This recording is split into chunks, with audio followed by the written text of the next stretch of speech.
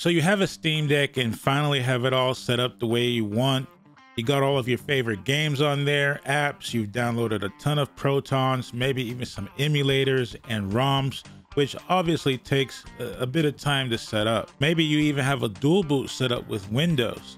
And if you have watched any of my Windows on Deck tutorials, then you know how much work goes into setting up a Windows install on the Steam Deck. Not just installing Windows, but also the drivers, debloating Windows, setting up controller support, setting up your custom performance overlays, and the list goes on. Then one day you decide, you know what, I need a larger SSD. This SSD that came with my Steam Deck just isn't large enough to hold all of my games. And then you realize that when you install your new SSD, you're gonna have to reinstall and set up all those games and apps again. Hey bro, come on now, dog. Come on, man. Well, I'm here to tell you that there's a much easier way to do this. Rather than having to start over from scratch and reinstall everything, you can simply back up and restore your entire SSD onto your new SSD. And we can do this with Clonezilla. Clonezilla is a free and open source application that easily allows you to clone any drive and restore it. This works on the Steam Deck as well as any other PC. You can clone an entire drive or just a partition if you want. You can also restore it to any other device. Now, one thing I must let you know is that the destination must be equal to or larger than the source. You can clone a 256 gigabyte source to a 512 or a 1 terabyte destination, but not the other way around. Now, one idea that I've been toying around with is to use this to back up my entire Windows installation on my Ayaneo, partition my SSD, which is a 2 terabyte SSD, and then install SteamOS and Windows as a dual boot. I can use Clonezilla to clone my Windows installation and then restore it back exactly the same way that I had it. Keep an eye out for that coming soon. Enough of that, let's dive on in. But before we do, if you guys enjoy this video or find it useful, please be sure to drop a like and also consider subscribing so that you don't miss out on future videos like this. We cover tips, tricks, and gameplay performance for the Steam Deck, as well as Ryzen 7 6800U powered devices like the Ayaneo. You definitely do not want to miss out on any of it. All right, so now let's go over what you're gonna need. First, you're gonna need a USB hub. You're gonna need a USB thumbstick or SD card to store Clonezilla. You're gonna need an external SSD or hard drive large enough to store the cloned image. You're also gonna need imaging software like Rufus, which is what we used. You're gonna need Clonezilla, and we recommend using a keyboard for this. All right, so once you have everything in place, the first thing we're gonna do is download Clonezilla, and we're gonna create a bootable image, and we're gonna use Rufus to create our image.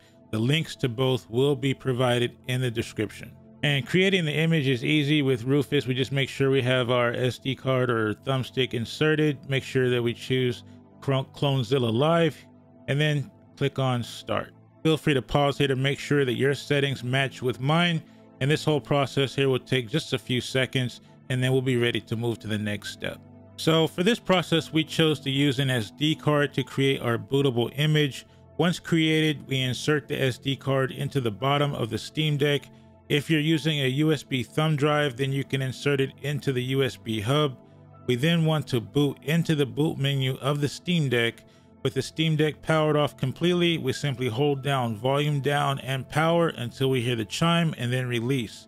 Once the boot menu appears, we select our bootable Clonezilla image, which for us is on the SD card, and it will boot into Clonezilla.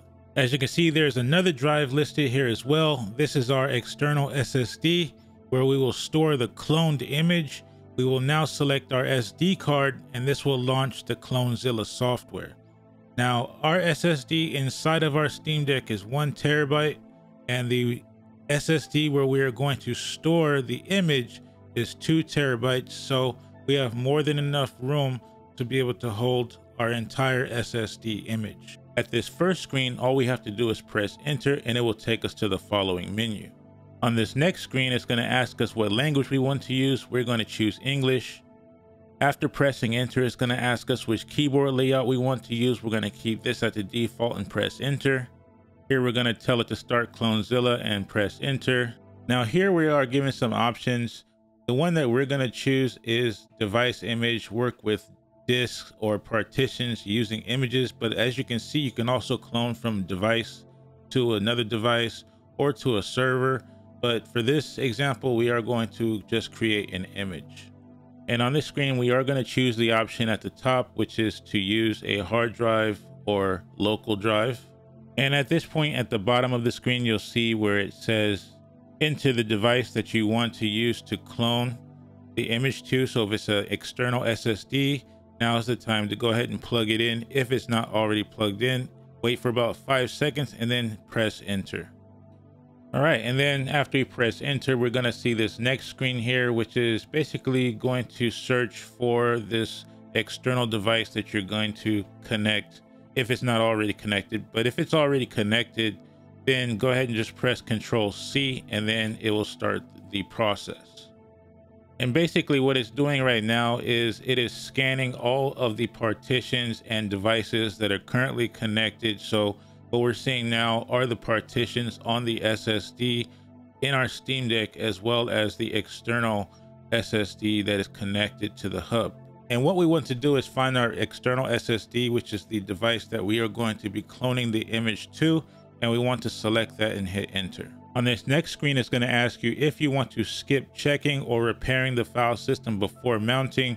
It's probably a good idea to do this, but for the sake of this example, we are going to skip that part. On this next screen, it's going to ask you where do you want to store the image on the external SSD, and we're just going to use the arrow keys to go to browse, and then we want to save it in the parent directory and click done. On this next screen, we're going to select beginner mode and press enter, and then here we're going to save to local disk as an image. And then here we're just going to give the image a name. We can just name it SteamOS or whatever you choose, and then press enter. Here it's going to ask us which device we want to clone. This is the SSD in our Steam Deck. It only gives us one option, so we just press enter. We're going to choose to compress it and press enter, and then we're going to skip checking and repairing. And also here we're going to choose the option to check the image after it's done cloning the image to the drive. It's going to go through a check and make sure everything is good. And here we're going to choose to be given a prompt to either shut down or reboot once the process is complete. We'll just hit enter, and then it's going to start working its magic. And then it's going to ask you, do you want to go through with it? After it's done scanning all the drives, all the partitions, it's going to give you the option, do you want to go through with it? We're going to say yes, and we're just going to hit Y to say yes. And then it's going to say, let's do it. Now, here's where the actual cloning process begins. And this can take a while, so I recommend doing this at a time where you're not rushed, maybe setting this up before bed, and then when you wake up in the morning, it will be done. Not to say that it's going to take that long. Obviously, the length of time it's going to take is going to depend on the size of the drive that it's cloning, how much data you have on there. I recommend deleting things if you don't need them, and things that are easy to put back, like your games. But if you have things that are difficult to put back or take a lot of time to put back, those are the things that I would leave on there if you want to cut down on how much time this will take. All right, so we've officially completed the cloning of our SteamOS drive on our Steam Deck. Took about 45 minutes. From here, we can hit enter and power off the device. All right, so now you got your new SSD installed, you're ready to go. Now we're gonna show you how to restore everything exactly the way you had it before you replaced your SSD. We're gonna go right back into the boot menu the same way we did before by holding down the volume down plus power, and that'll bring us here to this screen.